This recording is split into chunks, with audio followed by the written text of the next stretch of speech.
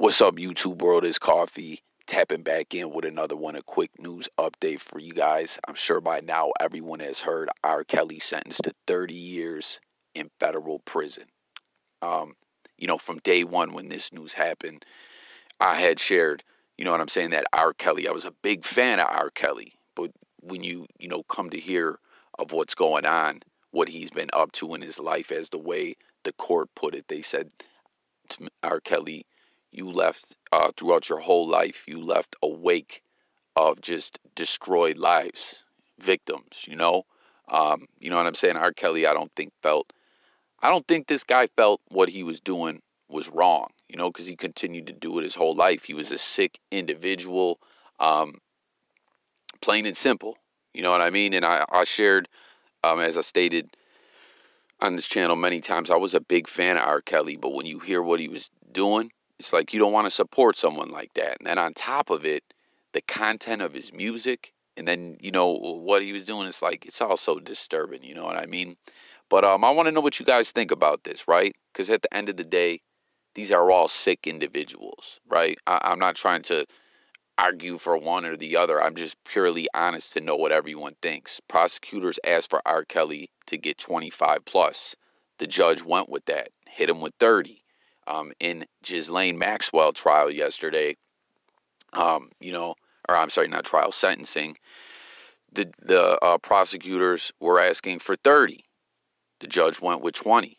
And again, these are both sick individuals. I'm not trying to say, one's like, nah, they're all sick creeps.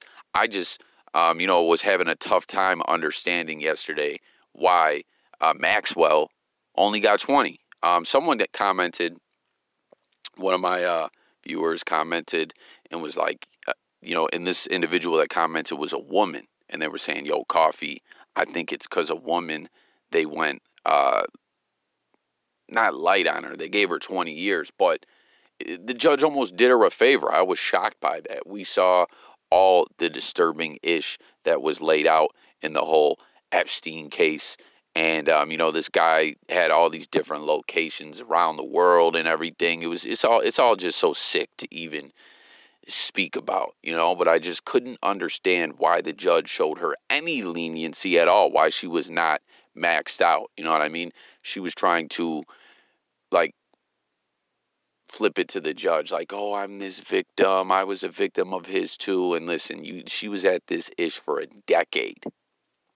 She was at this for a decade. It's like you were at that for a decade and you never recognized what you were doing was wrong. Come on, spare me that BS. And with R. Kelly, it's like I think R. Kelly thought he was unstoppable. As we saw the first time around, it was crazy.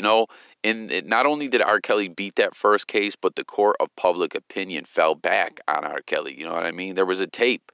All in all, he ended up beating the case. They said there was witness tampering, victims not showing up to court, and then there was that whole narrative that it was his brother, and, so all in all, when he ended up beating that original case, what was that, back in, 2002 or somewhere around there? He beats the case, and I feel like a lot of people ultimately ended up thinking the whole narrative that it may have been his brother is what made people kind of fall back off from looking at this guy like, yo, you're a sick individual. You know what I'm saying? Because artists were still collaborating with R. Kelly. But I don't know. Here it is now. The feds ended up coming for him. What ended up happening? Because someone commented to what ended up happening with the state case. Because if you recall, he was also indicted on a state case in Chicago, right? Cook County, right? And then the feds came and got him. I can't recall what the outcome of the state indictment was. But again, these are just all sick individuals. I'm just saying I don't know why the judge showed any leniency to the wicked Ghislaine Maxwell. But, R. Kelly, we saw when this guy, we heard from everyone throughout the duration of the case and the evidence that was presented. This guy just traveled around the country, even out of the country, with groups of underage girls. It was sick-ish. I don't know. Comment, let me know what you guys think about this one. When this case first jumped off, a lot of people were getting mad at me, because a lot of people, I don't know if they didn't want to believe it or not, but it's like, nah, Kels was foul, right? But I was like, this guy's going to die in prison. And that's just the fact of the matter. He's going to die in prison. And now we hear, what is he, 55 years old, 30 years? All in all, with the time calculation, I don't know how it'll end up working out, but essentially, that's R. Kelly's life right there, right? But that's all I got on this one, guys. This was just a quick one. Let me know what you guys think about it. Again, I'm not arguing. It's disturbing and disgusting what was going on in both these situations, but why did Maxwell get any leniency? And that's what it is. Let's get the comment thread going. Make sure to sub to the channel if you're new. Hit the notification bell. And, looking at all this, too, as I close this out, there was something that was being said outside the courthouse yesterday at the Ghislaine Maxwell sentencing. One of the victims was essentially, I think they said, we got to celebrate these wins or whatever, and was just saying that, trying to urge others to come forward if ish like this happened to them, because so often sick creeps violate people and get away with it. So,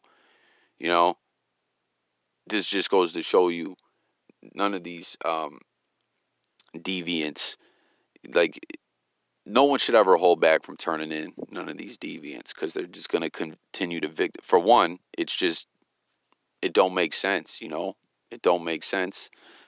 For someone, them to be out in the world, because they're going to continue to violate people. That's what they do.